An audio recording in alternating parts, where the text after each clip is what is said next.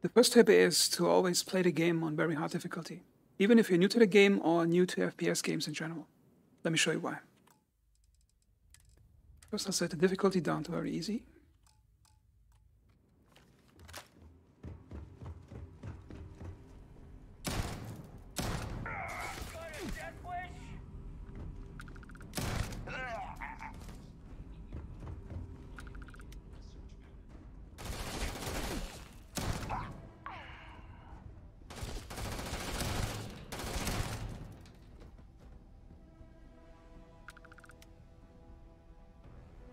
If I would tell you that this game has pretty good combat AI, you probably wouldn't believe me after what you just saw.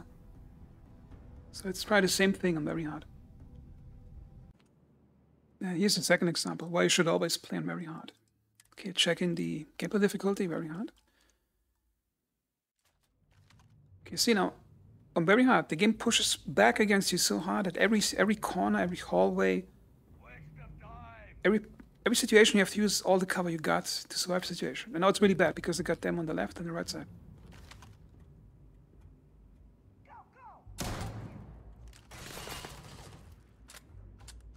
This is where the game really shines in combat. If you play it so hard, you actually have to think for yourself. And there's also strategic considerations like, should I have gone in with more ammo, with better weapons, more hand grenades? See, yeah,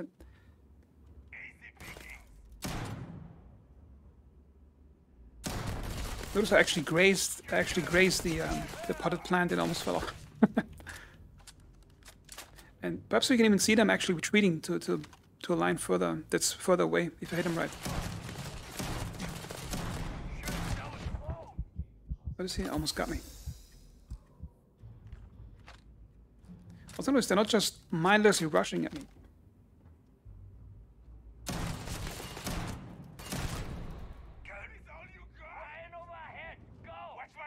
Get it, we want in over our heads, let's go. They're not approaching because I'm providing so much fire against them that they're actually trying to get away, at least hold the line against me. And that's amazingly sophisticated AI for a game where I don't expect it to be this sophisticated. The second tip is take your time with looting. Let me show you.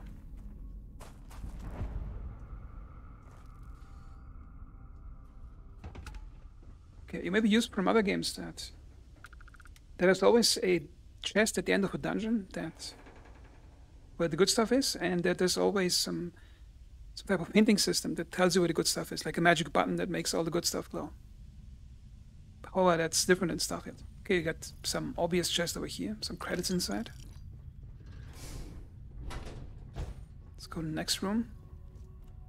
Notice this chest is already positioned to catch your attention. So you go to the chest. Okay, that doesn't look like a chest that like there's something super valuable in it. So let's take a look around the room. Okay, what's on the table? Notice here weapons and a lot of cred sticks.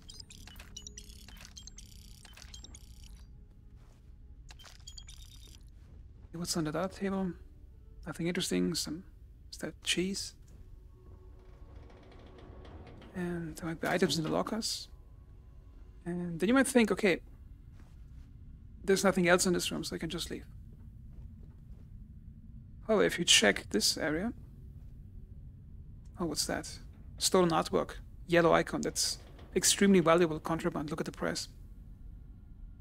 And that's, I think, one of the big things that Bethesda always got right, especially in Starfield, is that it rewards you for spending more time in examining places for good loot.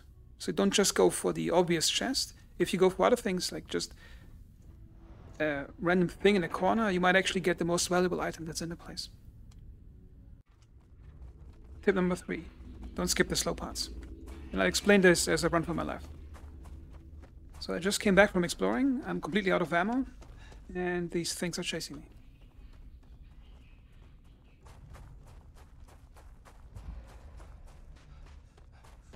So when entering a ship, you have the option to board the ship or skip the cockpit directly, and I highly recommend not skipping the cockpit.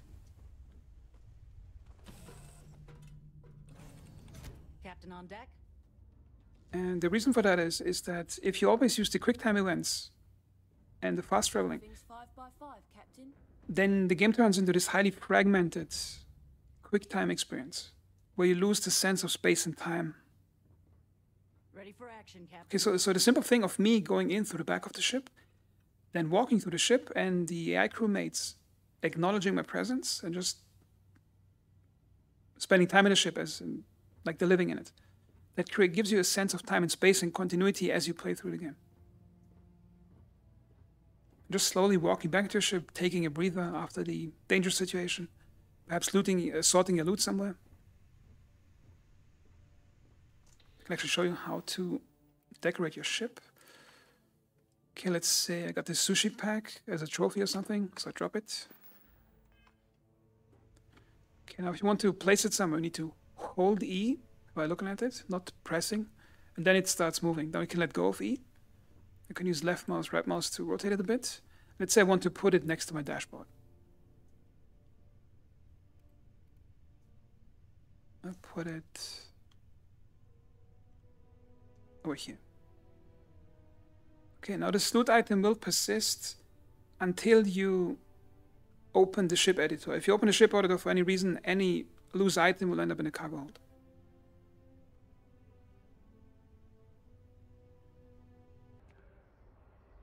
Now, the second example for the third point is that you should also not fast travel through cities. Like, take your time, take the trams, just walk around. And even if you don't get an interesting quest by just walking past an NPC, just NPCs walking around in a place or talking about different things and mentioning some details, something that helps with the world building, that's also part of the game experience. And again, it reinforces the sense of time and space, so you're walking through a city before you go out to adventure somewhere. I used to know someone who mined on Sidonia. Get this, they came back with red eyes. You don't say! Because you can consider questing or experience in a game world. It's similar to looting. Like in the second example, when you go looting a place, you expect to go to a place to get the big chest at the end, but sometimes you find something else you didn't look for. Tip number 4: avoid quest markers if possible. Relatively early in the game, when you spend some time in New Atlantis, the guard is going to approach you and tell you about brownouts in the well, which is the underground part of the city. Now I have this quest, however, I don't have the quest markers active. And I recommend keeping them off for quests where the game tells you to investigate something in an area, where you get some wake hint on what to do. Okay, because this way you just don't chase a particular mark on the screen. You actually look around, okay, to whom should I talk? I wondered when the first time I came down, like, which person should I talk to? So basically, explored the place, I talked to shopkeepers, I talked to random NPCs that I hoped would give me a hint towards the quest. And most of them were actually dead ends. However, I experienced situations or dialogues with people I wouldn't otherwise have experienced, and I would have probably intentionally avoided. So it's similar to looting, like the quest system. When you're looting a place, you go somewhere to expect to find something, but you also get sidetracked and you find other things that you wouldn't have found if you weren't looking for something else in that place.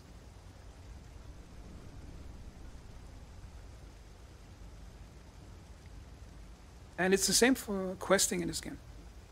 Because if you're an experienced player of role-playing games, then usually if you set yourself a goal, okay, I want to do this particular quest right now. And you can probably tell if you're used to this particular type of game, whether the NPC you're talking to is going to give you a quest, have a quest, or just be a shopkeeper or something else. Then you might instinctively avoid certain characters just to not waste, quote-unquote, waste time on something that wouldn't further the quest. However, if you don't know which NPC is useful for the quest or not useful for the quest, then you get experiences and maybe dialogue that you remember 3 or 4 years after playing the game that you otherwise wouldn't even have checked out. And also recommend, unless you really have to, is to not use subtitles. Because if you use subtitles, then you often end up reading the text the character is going to say, and you just click next because you already read the text. And then I think 70% of the voice performance of the game, you're just going to click through because you already read it. And then you're wasting a lot of potential from the game. Tip number 5, play the game like a buffet. What I mean by that is spend 80% of the time dynamic content, 20% the less physicalized and more scripted content. I'm going to show you an example with the passenger transport mission. New classic. For passenger transport in this game it's barely physicalized enough so it feels like it's part of the game. Because the only sensation you have for transporting passengers is them being in your ship and reacting to you being in their presence. And I think the voice lines are, for the most part, well made, and it really feels like they're passengers. To finish a slate I've been reading. Feel free to take the scenic route. How much longer before we arrive? And you might wonder if you do passenger missions often, and I told you in point 3 that you shouldn't skip the cutscenes, you shouldn't skip all the long stuff. Then you might say, well, what if we're doing passenger missions too much? Won't that get boring very quickly? And yes, it will get boring. And that's the point of point number 5, is that treat these passenger missions, and especially city quests, like the icing on the cake. Like the main part of the game, 80% should be the dynamic content, like exploring on a planet, upgrading your ship, modding your weapons, doing science, research, or anything.